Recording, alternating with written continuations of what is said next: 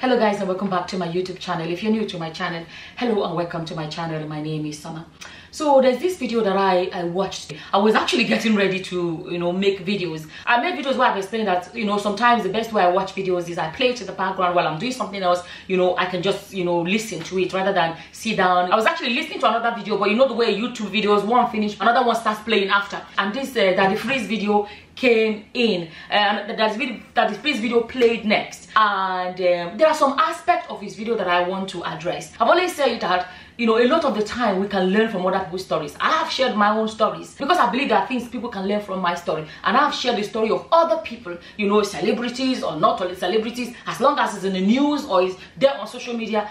Always opportunity to discuss, and I always say what my opinions are. People can put their opinions in the comment section. The video that I listened to was DaddyFreeze video where he spoke about him and his ex-wife, and I thought, what, there is so much we can discuss in this video. We can discuss about this. So he was speaking about his ex-wife. I'm going to say it's not everything he said that I agree with, right?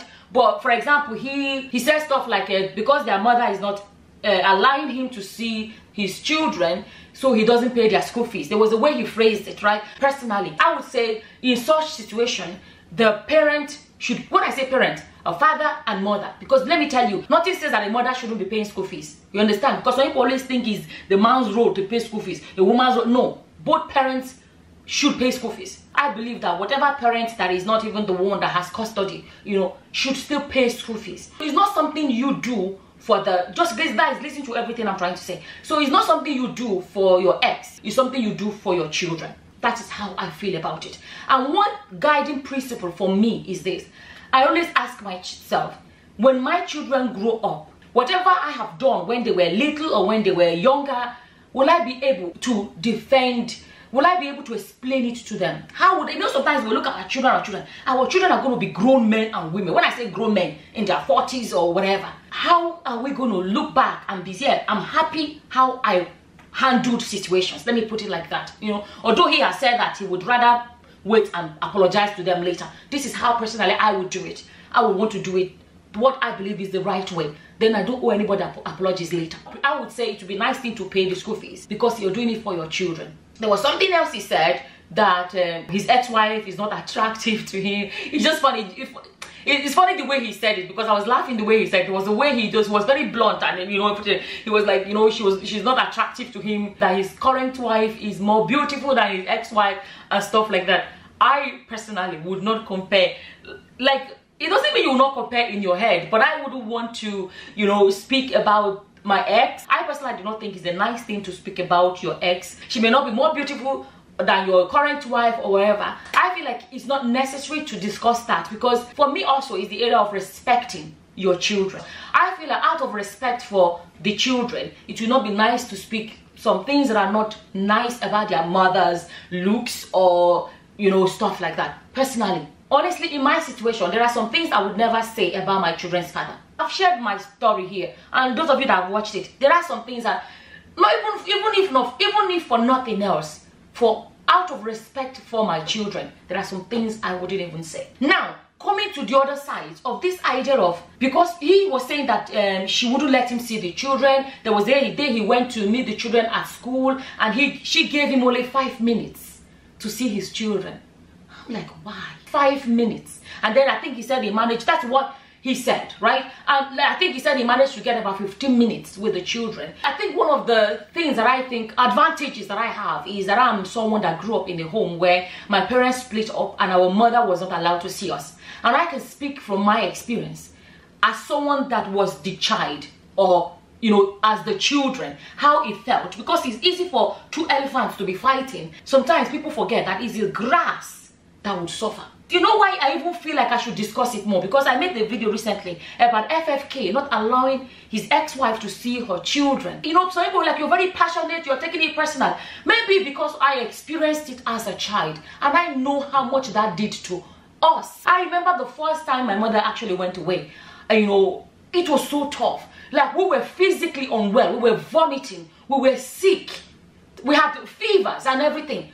There was nothing wrong with us. There was no diagnosis of a particular illness. But it was when I started doing nursing. When I came to Europe, I was doing nursing. And you know, here I'm a general nurse. You have to have 2 weeks experience of different areas of nursing. Experience of psychiatric nursing, intellectual disability nursing, pediatric, midwifery. You have to have experience. And I remember my placement when I was in Children's Hospital. And they talk about how signs of depression in children. And then they spoke about unexplained illness can happen in children when they are depressed. Because that is how their body deals with their deep sadness. And when I think back, and I'm thinking, maybe we were depressed as kids. This thing affects children. But sometimes parents are too, you know, I explained it in one of my videos and I said, I believe that my parents' energy were invested so much in the hatred for each other rather than the love of their children. That is the area I really want to address. Focus your energy on the love of your children, not on the hatred of each other. I believe that my parents' hatred for each other was more powerful than the love for their children. When my own happened, their father moved. I shared the story. Those of you haven't seen, you can go check it out. He left. He moved to another country, right? I personally, I was worried for my children because I didn't want them to have the experience that I had. I organized and took these children to the country where he lives to go visit him. I didn't want to see him. I didn't want to have anything to do with him.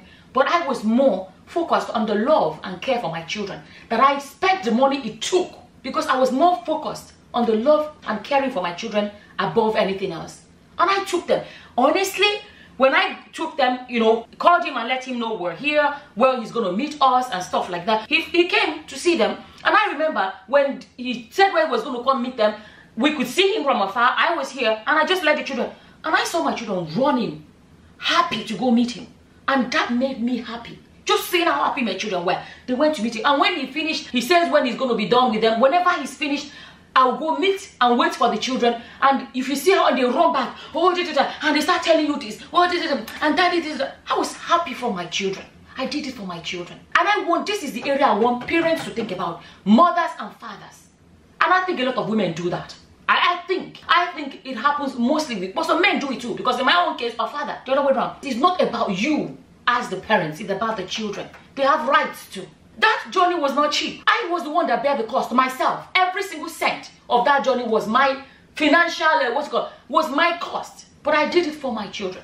If you do all of these things, you can't buy this time back. In the next 15 years, these children have missed out on their father or their mother, depending on the case.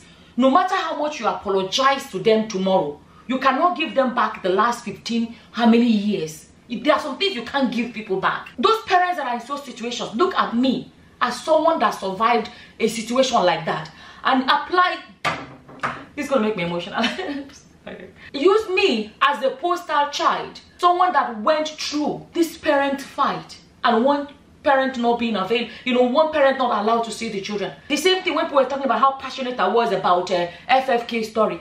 I was passionate because I know how it felt for us as children when our mother was not allowed to see us. And don't let your children be the ones to come out like me tomorrow and share their story like I'm sharing my own story and sharing my own pain.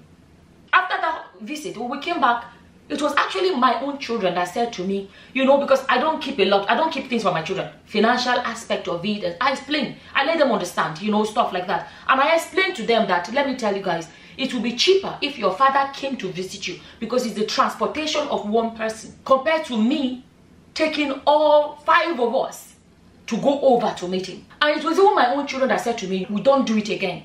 It costs too much. If he wants to come and see them, he should come. That I shouldn't take them there anymore because they know. You see, my finance is something I'm very open to my children when it comes to finance. So even in the future, when they be like, okay, why did we not keep going?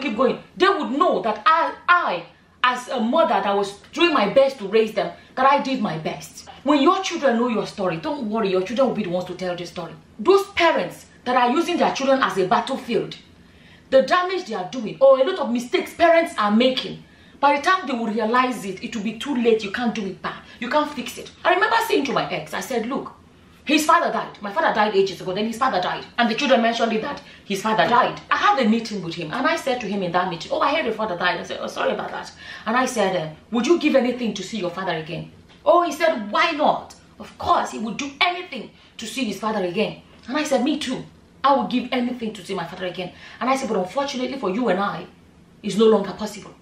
We can no longer see our fathers. For my children, their father is still alive, but they don't see their father. You know, he comes to visit them once in a while, maybe in a year, once or twice. And the thing is that he doesn't live that far away. If he wants to visit them every month, he can do it. Because if you book your flights ahead, they can be very cheap, right? He has a family member here that he can stay with. Okay, let's say every 2 months. I personally will say once a month, but he doesn't do it. And you can't force it. But I know that I'm not the obstacle. They are available to him any day, anytime to visit. There's nothing I can do. You know, I haven't got to the point where I've said to him, live in the same country. They can stay here and stay there.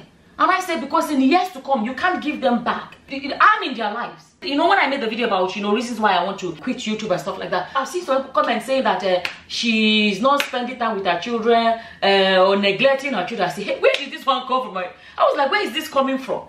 Me, let me tell you guys, from day one, because of my childhood, I prioritize being present in my children's lives. Even when I finished my nursing school, I made the choice to choose the area of nursing that I'm going to be in because I want to be an available parent. That is why I don't do overtime. Because you know why? I don't want to be that absent parent. I want to be present parent.